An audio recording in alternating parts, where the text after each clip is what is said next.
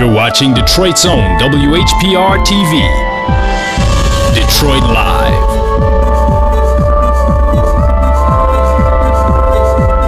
Hi, this is Brenda Perryman, and you can watch me 24 hours a day, 7 days a week on the WHPR TV Now app. Download our free app at WHPR TV Now. Fridays at 9 a.m. and 10 a.m. Eastern.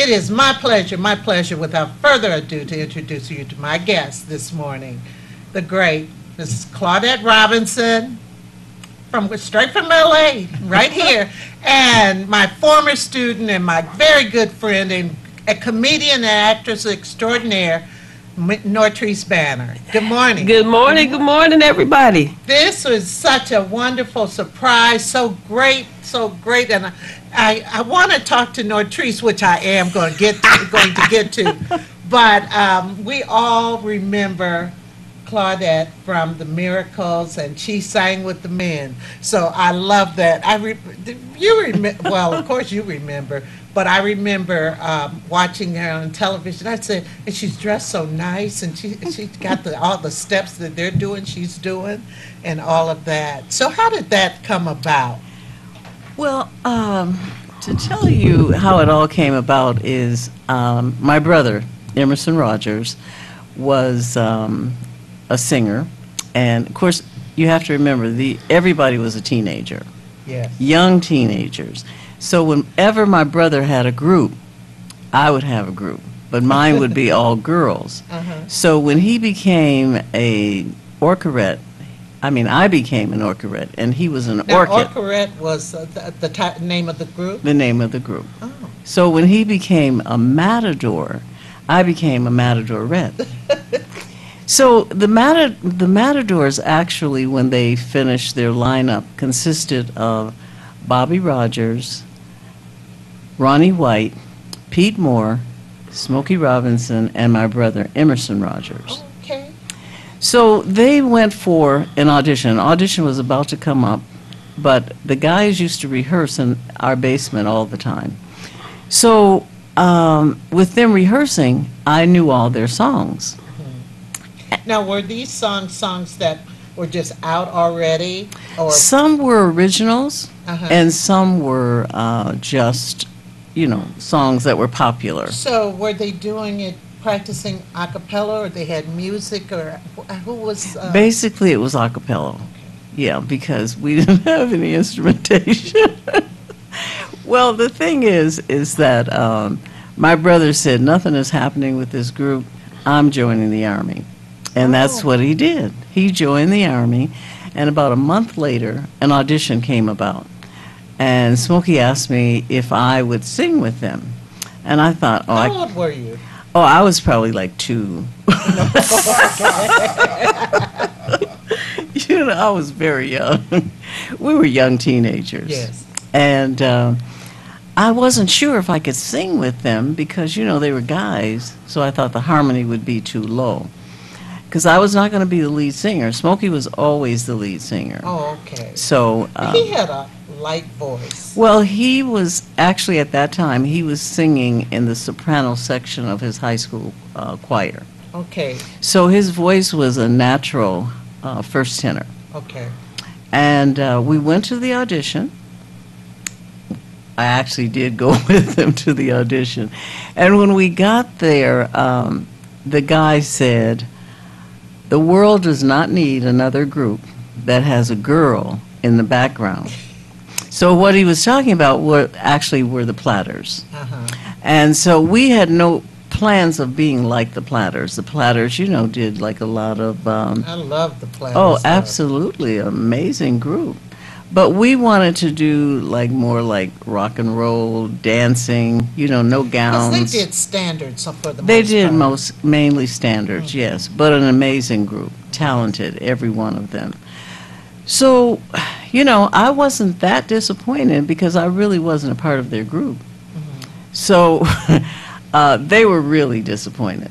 They were almost about in tears because they thought Really? this was their real chance And they to had make it. practiced so much. Oh and- yeah, oh yeah, and had been singing for a while because first they were the Five Chimes, then they became the Matadors, and so it was like this is our opportunity. But I don't think anybody was even 17 yet.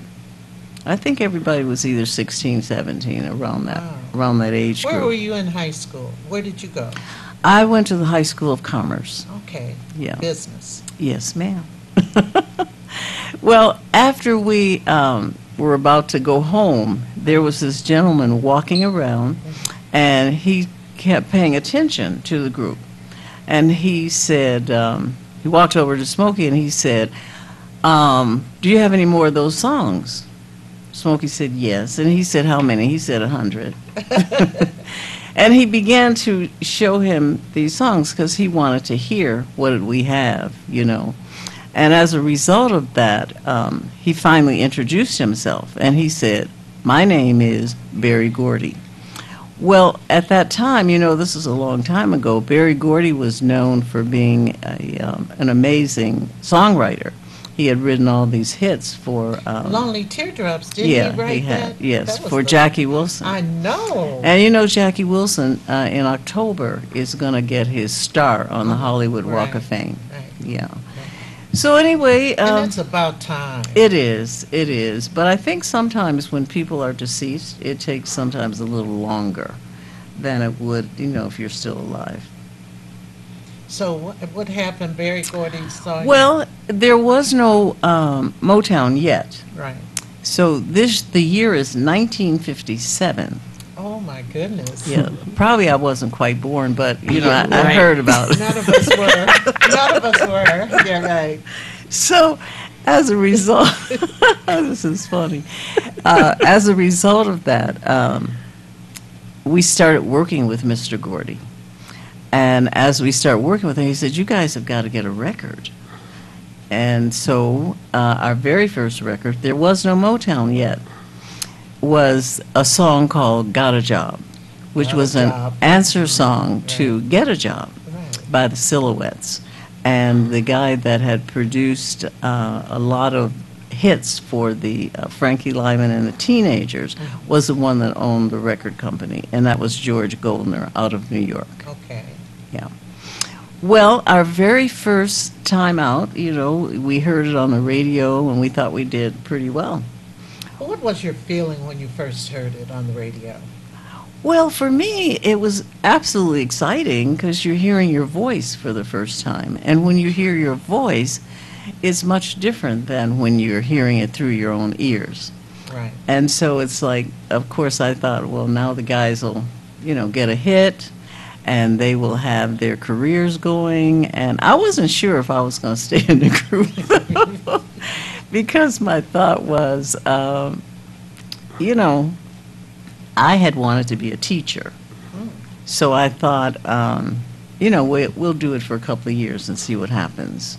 And as a result of that, when we received our first check, I was almost certain I was going to continue my education because the 20 check cents. was $3.19. Really? Yeah, that was for all of us. For all of you? Yeah, all You had five. to divide that By into- 4. Yeah. By By 5. Yeah, and the guitar player as well. It was probably 6. Yeah. Wow. Yeah. So you yeah, end up yeah. with 45 cents or something. No, like Well, like the 3 check cents. was never cashed. It's actually in the Motown Museum. Really? Yes, it is. Wow. So I remember Got a Job, but I remember Shop Around.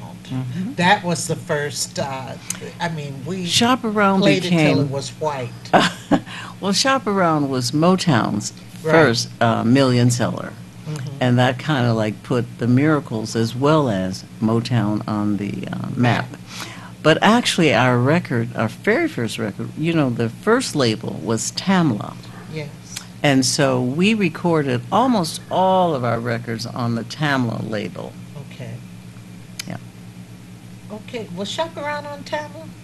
Yes. I still have Shop Around. I have all my records from when I was 14. I still have them. And Henry Tyler, who's here, he always says, Miss Perryman, are they in good shape? I said, no, because you remember, well, you might not remember because you were a celebrity at that time. We used to take, when people had parties, we would say, well, what don't you have? I might have it. And so Right. we get the records. We had the 45s, and we'd take them to the party, put our names on it, take them to the party. Right. Always got our records back. It was just such a good system back in the day. But, you know, sometimes we had to put a nickel on that arm of that record player to make it go right. Right. So you sang with the Miracles for how long?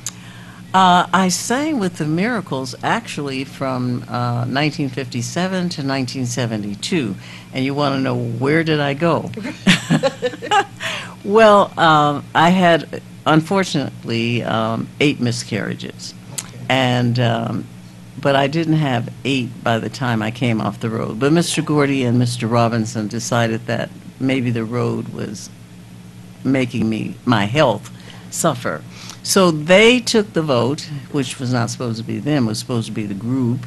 Right. And the group wouldn't vote because we voted on everything, Uh-huh. you know, because we sort of ran our organization as like a Democracy, business. Yeah, you we know, really did. democracy, We really yeah. did. And the thing was is that I stopped performing in 1965. And I was not real happy about that, I want to let you know. Okay. It was not my decision. And, you know, because I didn't know if I'd ever have children. Uh-huh. So I was thinking, why am I coming off the road? Right. But I guess like what they decided is that I would actually sing on every record that the Miracles recorded. And so that's why I say 1972, because I continued recording with them on every record. I have a question. Yes, ma'am? On the record, on the song, Ooh, Baby, Baby, Yes, ma'am. why was it so short? Sure. Well, the reason why I say that, because we were, you know, I was at a teenage time at that time. Yeah. And when they played it at the party, you just get your groove on and it's over. And then we'd all stand there just still like statues Right. until somebody put it back on so we could just finish the dance, because we used to remember what they used to call it cootin'. They used to call it cootin' because we were dancing all close and everything. It was just so nice. And then the song didn't seem to last 2 minutes. Because they knew y'all was cooting. Well, it was longer than 2 minutes. Oh. But, you know, sometimes as It was so records good. It was so good. as records were being recorded, you know, DJs didn't like for you to have them too long because, you know, they got to have their next rotation of play. So I don't think that was the reason why, but I do think that it was probably just the ordinary. It was such a good record. No, it you was like a little it? shorter than other records. You think so? I know. I'm going to I have to play studied that Motown. to see. I mean, I studied it because, Yeah, right, you know, what right. was so good about that day in particular, you just heard the Miracles have a new record. So you automatically went and got it, no matter what it was. You knew you were going to like it. And then you started, when you get a little older, you say, well, who wrote this? Who wrote this? You wanted to know where the words came from. Right. And for many of us, it was like the music, especially my age of 20, no, but it's like the music of our lives, you know, because anything that you do when you're a teenager, Right. well, 2 minutes and 40 seconds. 2 minutes and 40 seconds? The power of Yes, Google. it was. 2 minutes and Andy 40 Henry, seconds. who's on my next show, 2 Yeah. minutes and 40 seconds. But that's almost 3 minutes. Oh, I guess it was so good. It just didn't seem that long. See there? But, you know, all the steps. Okay, so once you all started, because I was, you all did the Apollo Theater when you started doing the Absolutely. reviews, right? Yeah. And I was in the first row of the first Motown review only because we didn't stop at the candy counter at the Fox Theater. We got down to the first, and like I was telling somebody, I didn't understand. I saw that hole in the ground. I didn't know what an orchestra pit It was. was. Mhm. And then I said, when they started coming up, when they Right. started playing, I said, well, they're going to be in front of the acts, but that's okay because we're still in the house with the acts. And then when the bandstand moved upstage, Right, right. and then it filled in, and you all Right. were right in front, that was just fantastic. How did it feel performing in front of the hometown crowd like that? In front of the Motown. Detroit audience? Detroit audience. Oh, that was actually a real thrill because of the fact that you were home. You had your family there, your mom, your dad, your cousins, whatever. And so, so they had an opportunity to see you. Because, in the early days, it's not like we made a fortune. Money was a little tight, And our very first Apollo date, we made $750 for the week. For the week. Yes, which we had to join the union, which was $150 for each one of us. For each one, so you were in the hole. You were in the hole. Well, sort of, but the union man took pity on us, and we paid, the first was $50 down, and then with $25 at every union house after that. Do you know who I interviewed Tuesday? No. Tony Newton. Oh, really? Yes, I did. Yeah. I did a special show because he was Yes. in town. Right, right. And I was out of town, but they said, I have Tony Newton here. Mhm. And so the station had some time, and so Right, I had right. Tony on, and he told me he worked with you guys. Oh, he certainly did, and he was an amazing artist, Yes. bass player. Yes, Yeah, yes. really, yes. really a wonderful guy. So I have a video of you all at the Apollo also. Really? Yeah, I do. Somebody Well, had I'll given have to have that. Yeah, I do. You don't have it? No, I don't. I'll try and get a copy made for you. Thank you. I I actually appreciate have that. that. And it was just interesting because Marvin Gaye was on the show too. And the Supremes weren't well known, but they were No. on the show. Yeah. And I remember that. Well, at that time, which of course they did amazing after that, Yes. but the Supremes had been known as the no-hit wonders, because they tried so hard and they made it, and when they made it, they just flew off the charts Right. because I think they had, 10 or 12 number one hits in a row. So that was better than all the other artists that had done Now, so. Holland Dozier Holland did a lot of their songs. They correct? did, the ones that became hits, yes. Right. Because prior to that, Mr. Gordy, Smokey, I don't know how many other writers tried to get a hit on them, but they just couldn't. It's all about timing, Yeah. and if the timing is right, it'll happen. Now, you were around when you said that when you all started, and Barry asked, Smokey, did he have other songs? He said about 100. Yes. Were any of those 100 used as you all went along? No.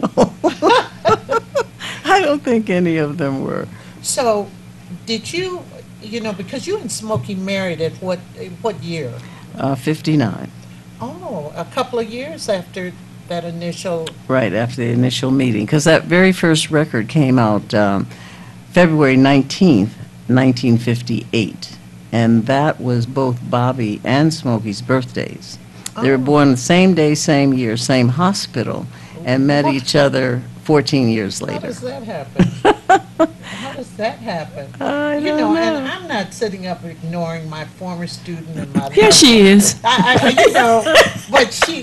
It's all right. I got this opportunity. It's all right. And, This is my special 'cause person right I know, here. So I know because she it's- has always talked about you. She's always. It's all right. My aunt Claudette. Yeah, it's all right. It's a blessing for me to be able to be a part of this history and making right here, because Miss Perryman loves you. She talks about you all the time, as well as I do. So it's all right. If it was anybody else, I would feel some kind of way, but I don't. I know. So back to you.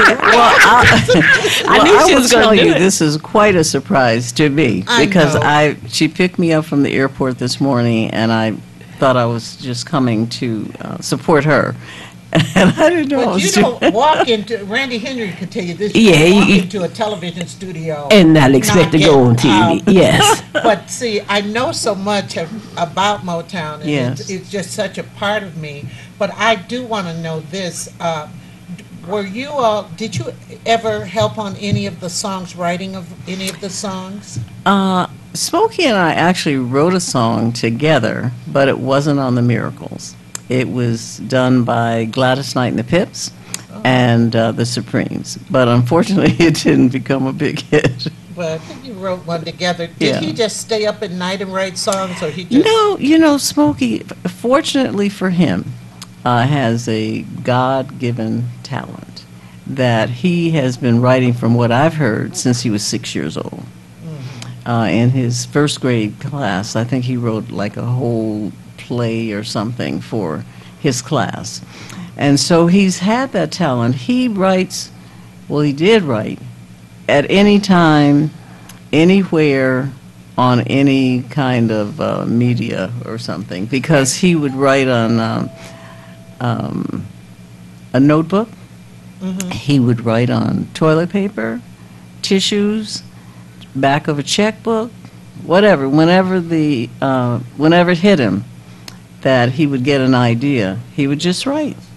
So did you realize, too, that when you all made records, back in the day with the 45s, we played both sides. Yes. Both sides were kind of hits to us. I mean, maybe it was a Detroit thing, but I was mentioning when I went down to South Carolina, King Street, little town, when I was a little girl. And well, no, I wasn't. I was really 16. That's a little girl. And they talked about James Brown. And I said, James Brown? I'm from Motown. I said, our groups were cool. And I had never seen James Brown. And then they said, well, he's going to be on Ed Sullivan. So we all gathered around the television because they were crazy over James Brown. And I saw this man come out. He's shaking his head and the hair going back and forth. And I said, oh, no, Motown is much cooler than James Brown. It was just a different, Motown had a flair. And did you... you always dressed, I always remember many times, in a dress that came to your knees and a belt, or either it just fitted you. You were just in at the waist. You had a nice figure. And you're saying I don't know. No, She said had. Notice she said had, Miss Robinson. golly. I mean, No, you know I'm teasing you, right? no, I was getting ready to say I had a lot of things. Back We in the all day that I had. don't have, you know. Absolutely. So so you've been in California since when? 72, 73. Oh wow. Yeah, So we've been there 45, 46 years. now you're still involved. You're involved with the Hal Awards too. Yes, I am. That's Heroes and Legends. And it's founded by Miss Janie Bradford, who is Yes. a female songwriter and wrote the song Money Right, along with Mr. Gordy. right. In fact, I contacted her on Facebook a few months ago, and I'm just hoping that I hear she'll be in town in September. She will. She'll be here on, I believe, the 19th, September 19th. Right. And I want to get an opportunity to meet her because a lot of us related to money. Yes. That was a different kind of song. Absolutely. The best things in life are free, but you could give them to the birds and bees. I need some money. I need some money, baby. So out there, you are involved with the Hal Awards. What are some of the other things that you do?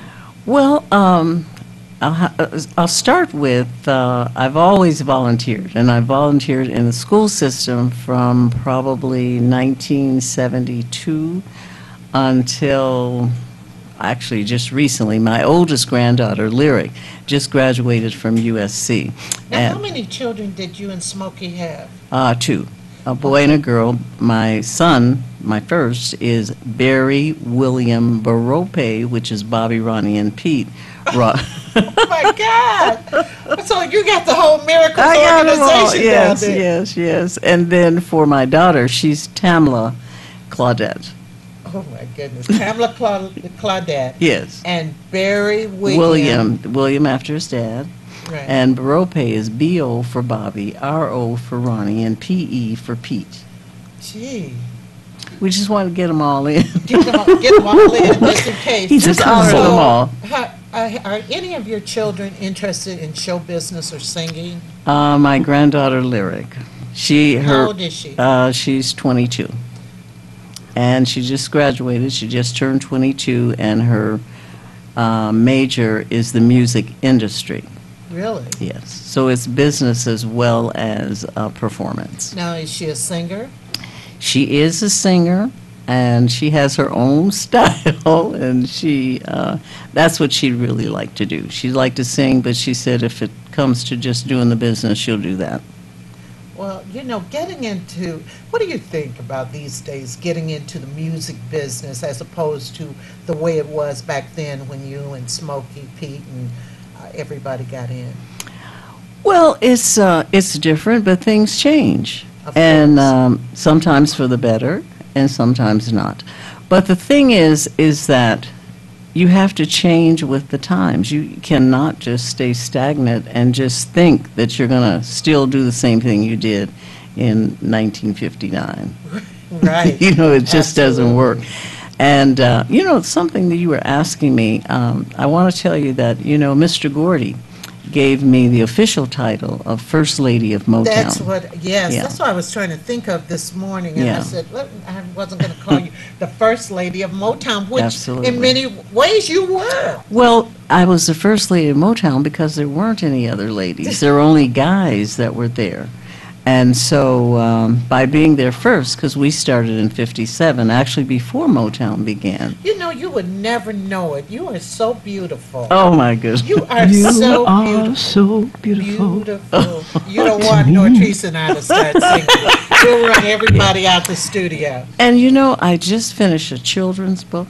You did? I did, and I'm going to have it. It will, September 20th, I'll have it with me here at the Motown 60. Really? Yeah. What's the title of the book? It is, I probably get it? should get it for Let me you. get it. Oh, So you can see I'll get it. I'm not doing anything. Yeah, it's just a copy of it, but, We will see it. yeah, you're going to be able What to was your see it. inspiration for that? Well, I've been trying to write my bio for the last probably 30 years. And my love is always children. Right. And I thought, I'm always like volunteering in the classroom, I'm doing something, so why not give them basically a history lesson on me? Yes, and you call it Claudette's Miraculous Motown Adventure. Motown Adventure. Right. So you did you, I did me. and this covers, this is so nice. Now Claudette had to stay inside every day because children couldn't go outside and play. That's right. And then she opens up the box, and guess what's in the box? Some little elves. And one is Smokey, Bobby, Ronnie, and Pete. and the rest is history. That's right. And But, look at everybody. There's a picture on the back of her, just like always. How was the camaraderie with the group? with the guys. Well, I was truly blessed because the guys treated me like royalty. Really, very respectful. Always thinking of making sure I was safe, secure, and that it was like having 4 bodyguards at all times. Right. And, a lot of females didn't have that.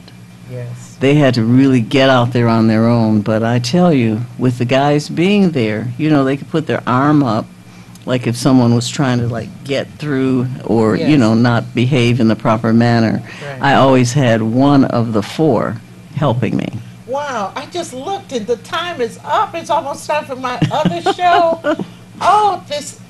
Everyone, you saw it here first. Yeah. This is Miss Claudette, the I First wanna lady. say First Lady. See, I was getting ready to put the Queen of Motown. No, I was First getting Lady. ready to put that on my Facebook page, but I just said the First Lady of Motown.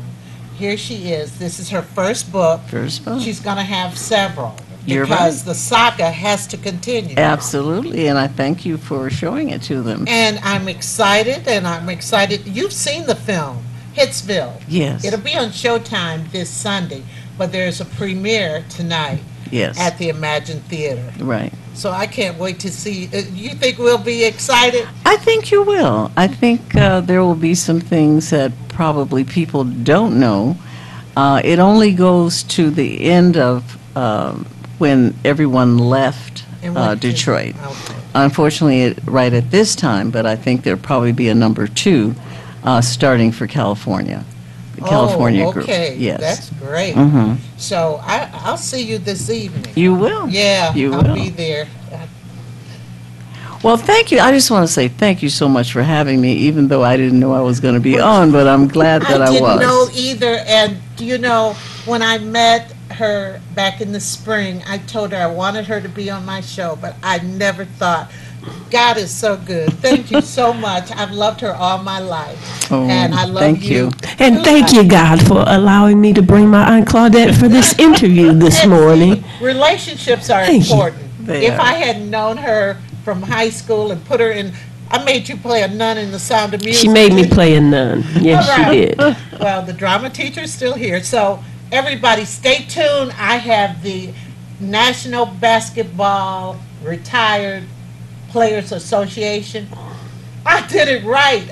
I have Willie Norwood, Randy Henry. I have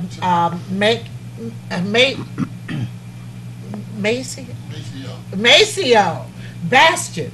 I'm excited. I have and more here. So stay tuned.